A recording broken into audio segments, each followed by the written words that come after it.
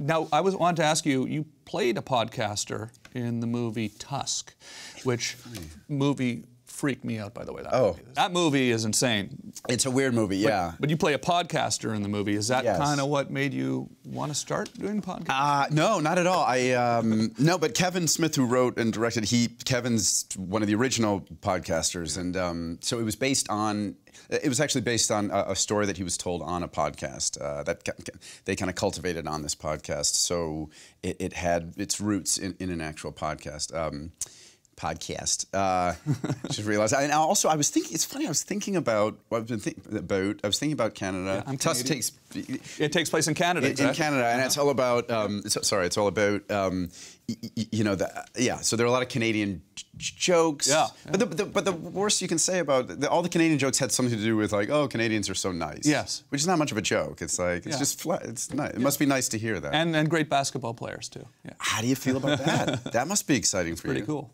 I think there's one Canadian on the team, but yeah. That's right. It's a there's a Cameroonian. There's as many Cameroonians as Canadians on the team. But you know, listen, when you did that, that wasn't what made you start wanting to No. So Tusk is about for the few of you who haven't seen it. It's a movie where this kind of Vincent Price type psychopath played by the great Michael Parks, who's unfortunately no longer with us. He turns me into a walrus. Mm-hmm. Yeah. That old chestnut. That old trick. Yeah.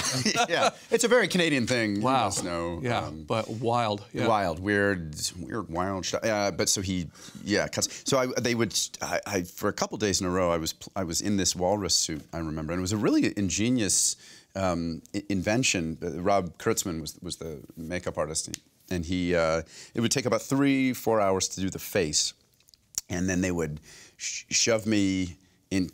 This is for anyone watching with the sound off. This might not. They would shove me into the outfit, and my head would pop out, and they'd button me in. And then they had these tusks that were magnetic. Again, this is also not good for the people with the sound off. But they would put the tusks on. Turn your sound up. Yeah, turn the sound on. It's not my fault. You should have the sound on.